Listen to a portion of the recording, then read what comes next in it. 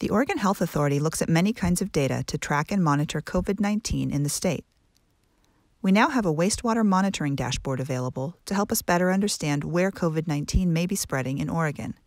OHA is working with Oregon State University to collect and test samples of wastewater or sewage for traces of the virus that causes COVID-19, called SARS-CoV-2.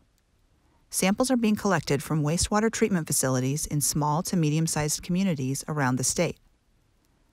The map shows sample results for the sites being monitored and is updated weekly.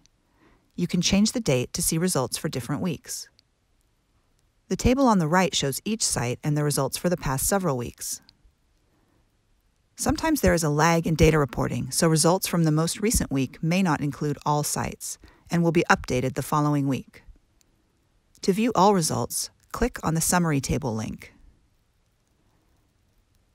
This is a new way to look at COVID-19 in communities, and right now it's most useful as an early warning system. For example, wastewater monitoring might detect COVID-19 in a community before cases start showing up through test results, and it can detect the virus even if people don't have symptoms or don't get tested.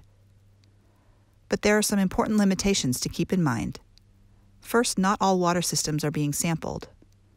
Also, we can't tell how many cases of COVID-19 are in a community based on wastewater data. What we do know is that if the virus is detected, COVID-19 is in the community.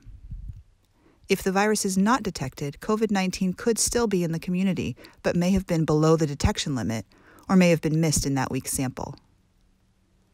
Even if COVID-19 isn't detected in your community, you should keep doing all the things you do every day to prevent the spread of COVID-19, like wearing a mask, avoiding gatherings, and staying 6 feet away from people you don't live with.